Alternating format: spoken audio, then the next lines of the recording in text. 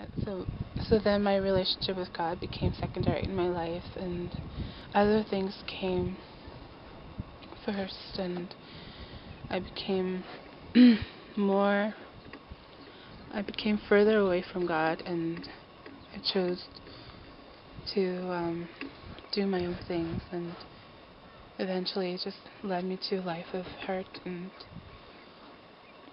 pain and loneliness and that kind of thing. And then I knew God called me in my life, but I didn't want to go back to God. I still wanted to have that relationship with God. I was like, God, I won't follow you until you pursue me, and I just wanted to have an intimate relationship with God. And as the years went by and I was more in pain and hurt and despair, and then there came a time when my aunt, who I was really close with, passed away, and still I didn't want to turn to God, and I knew He was the only source of help where I can get, and I knew I couldn't do it on my own, and I was falling, and so eventually during the Easter weekend, that's when I gave my life to God and I surrendered to Him, and it was when everyone was sleeping and I was the only one awake, and I knew that time that it was real, because everything about it was different, and yeah, so it's just, I know since then it's just been a walk with God and an intimate relationship with Him day by day. And during that time too, I was grieving, and God was the only source of strength and the only source of joy, and just basically the only thing that I ever wanted. Grieving is really hard. It's like you don't know what to do with your life. You don't know what's going on. You don't know how you will feel or what you are actually feeling. Really important to walk with God when you're grieving, because He is the ultimate giver. He is the ultimate, caregiver, and He will supply all your needs and just take care of you. And I just wanted to say, God is always there, and we need to go back to our first love and just continue to follow Him and pursue Him, because He is pursuing us. He is wanting to love us and wanting to be there and just continue to complete our lives. Keep on pressing on.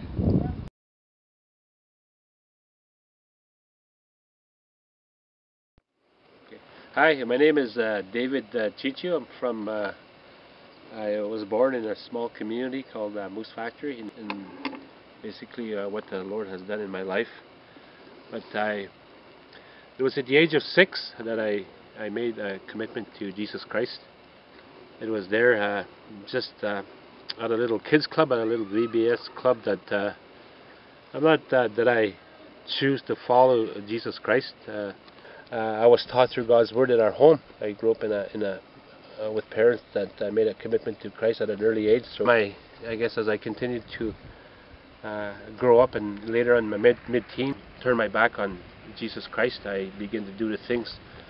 I began to do the things that were harmful to my life and even harmful to my body. I got involved with various drugs and alcohol and other things that really, I guess, caused pain and suffering in my life. I did this for 16 years. It was in late June when I made a commitment to Jesus Christ in 1997. It was at the time where I was going through I guess some real difficult times. I just lost my mother-in-law 2 weeks before, and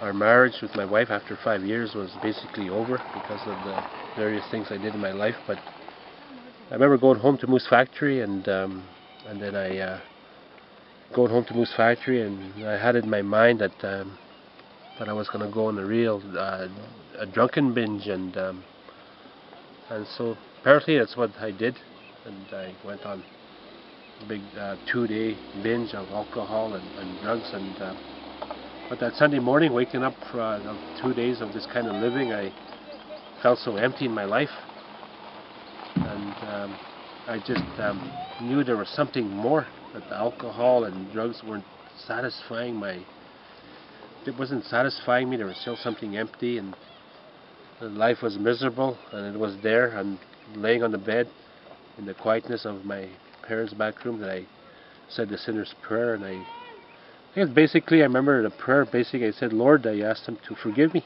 that I recognized that I was a sinner, I made mistakes, and I asked the Lord to forgive me and to cleanse me from my sins and to give me a new life with Him. And but then too, when I think about that time in my life, I think a verse that really, I guess when you look back at it now, it comes back to me, found in Romans 6:23. It says, "For the wages of sin is death, but the gift of God is eternal life in Christ Jesus our Lord." What it says is, it says, "For the wages of sin is death." It says that what sin brings upon us, it brings misery, it doesn't bring lasting satisfaction, and apparently Scripture says that it brings death upon us as people. But then if you think about the last part of that verse, it says, "But the gift of God is eternal life in Christ Jesus our Lord." And that's what I received that morning, that Sunday morning, is a free gift of God, that He offers me eternal life through His Son Jesus. And I thank the Lord for that decision. And it is probably the more important decision I made in my life. No matter what you're going through in life, if you're continuing to live a life of alcohol, drugs, or whatever other things you're going through, maybe similar things that I was going through, maybe marriage problems, other means, but I want to tell you that Jesus is the answer to all your needs, that He can fulfill that emptiness in your life and give you life anew like He's done for me. Thank you. And it's found in Psalm 121, verses 1 and 2, and it says, "I lift up my eyes to the hills. Where does my help come from? My help comes from the Lord, the maker of heaven and earth." At this point in my life, the Lord continues to, although I've been walking with the Lord for many years now, like for 13 years, going on 14 years, the Lord continues to change me and continues to mold me into the person He wants to be. And the Lord could do the same for you.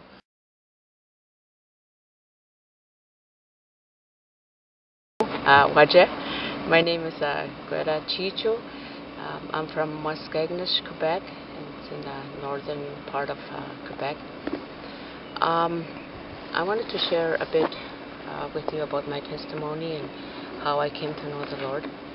As a young child, my late mother used to take us to Sunday school, and it was the first time that I'd heard the stories of Jesus, and it was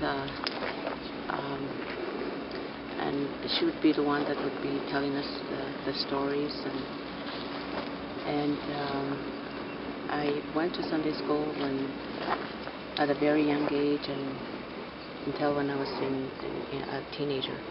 But I've never decided to accept Jesus in my life.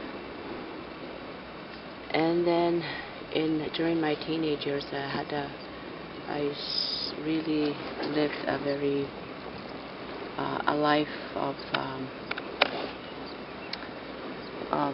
not knowing where I was going, and not knowing about even the true meaning of life.